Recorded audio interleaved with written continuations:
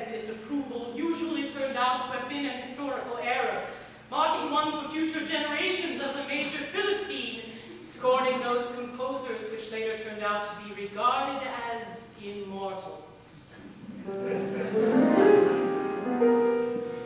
If you boo at a later performance, your comment is taken as critical of the performers.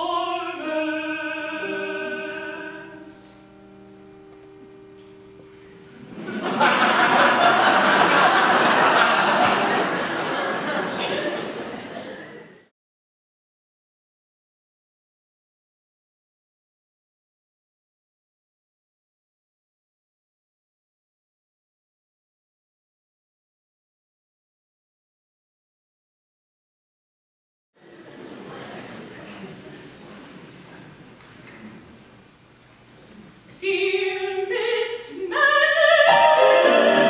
I recently attended a vocal recital with Malcolm, a friend from my church choir.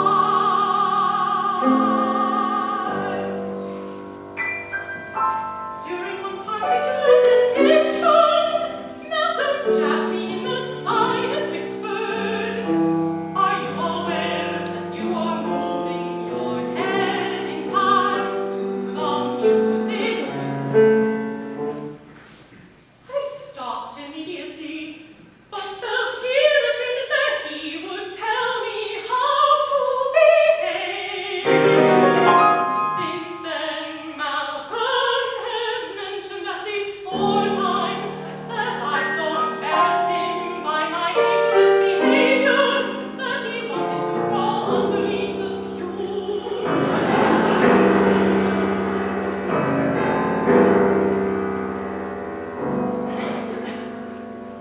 I do concede that a church recital is fairly formal.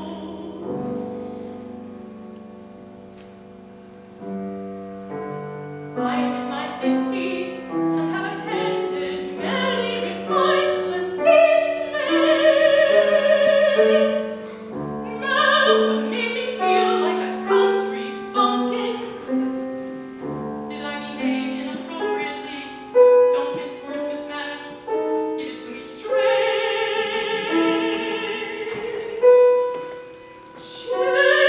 Gentle reader, too bad Malcolm didn't crawl under the pew.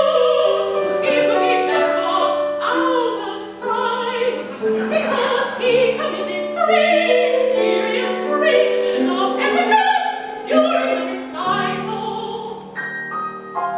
Whispering, correcting, and jabbing. And by your count, 4 afterward.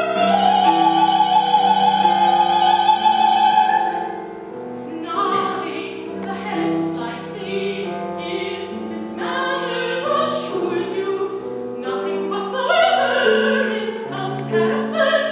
As an annoyance, it is in a category with small gestures conducting on one's own grammar. Schmaltzy rainbow, foot tapping and snoring. Concert manners vary not only according to the program at all, but by country and century. At choice Italian opera houses, failing to deliver a mid-aria critique to the singer is considered to show the mental lack of interest. So while it is true that a trance-like state, eyes blank and lips slightly curved in the idiot position, is the safest stance to take. There is no rule applicable to all occasions.